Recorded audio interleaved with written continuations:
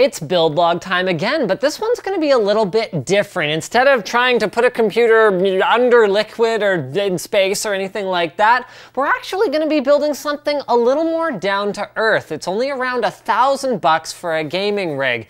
And you might kind of go, okay, well, Linus, what could be interesting about this? And I'll tell you. This is actually based on a challenge that was issued to me by the folks over at AMD, who kind of went, 4K displays are becoming a lot more affordable right now, but the perception among gamers is that you can't really drive games at that resolution, and to a degree, that is correct. In the latest AAA titles running at ultra res, you're going to need like multiple of the highest end graphics cards in order to get a playable, enjoyable experience. But they also continued, what about the titles that people are actually playing all the time? Your free-to-play games like League of Legends or Team Fortress 2, or your more mainstream or esportsy titles like CSGO or StarCraft 2. What could you build? An affordable computer that can run those games at 4K now that the price of really nice displays like this Acer I've got right here are coming way, way down all the time? Well, let's find out, shall we?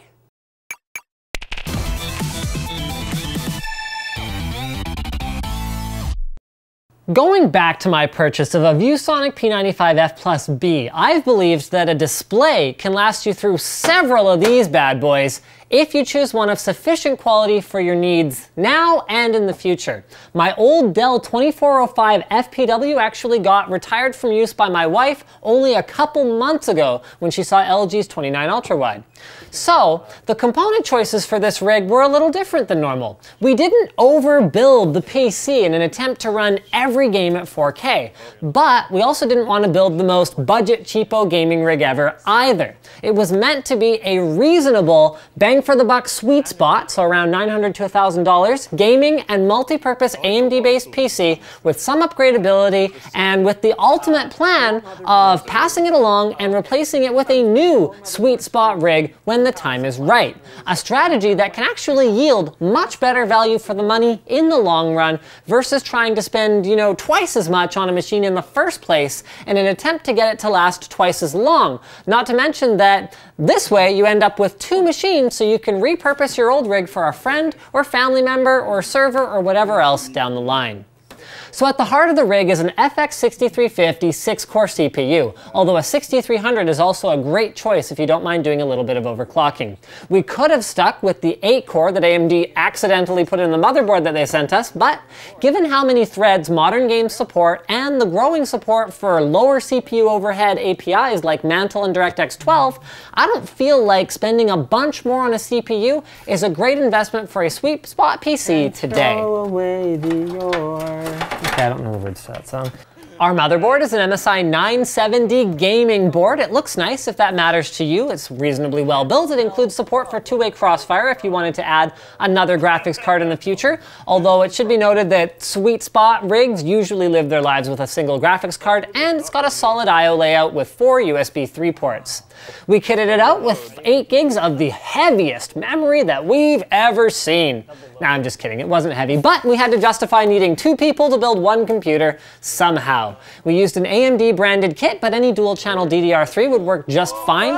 If you're a heavy multitasker, you might opt for 16 gigs right off the bat, but RAM upgrades are one of those things that's easy and inexpensive to do later on down the road when and if you need more. That's where all my print jobs went.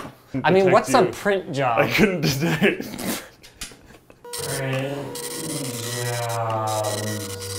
Our drive, power supply, and case choices aren't terribly important for gaming performance, but I'll let you know what we used anyway. We went with a 240 gig Kingston SSD that we had lying around the office, although you could pick any value SSD for your boot drive these days.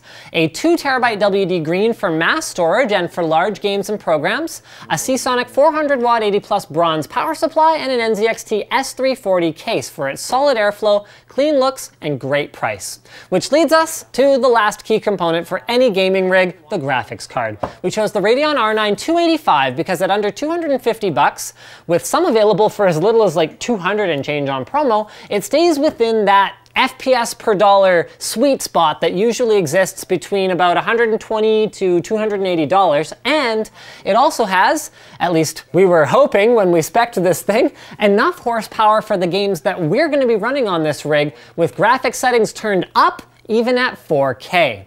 So here's the finished build, and with it done, it's time to benchmark all the games for me, and by me I mean Luke, and by all the games I mean we took anything that had over 10,000 viewers on Twitch TV, so like the mainstream and competitive stuff, added in a couple choices of our own, fired it up at 4K on an Acer B326HK, a gorgeous IPS monitor, and cranked the details to see how they would run. And actually, the results surprised me a little bit. Across our test suite of Dirt Showdown, StarCraft 2, Team Fortress 2, Counter-Strike Global Offensive, League of Legends, Dota 2, and WoW, only World of Warcraft, likely thanks to its recent graphical update with Warlords of Draenor, needed the details turned down at all in order to spit out not just playable, but actually very enjoyable frame rates at a massive 3840 by 2160 resolution.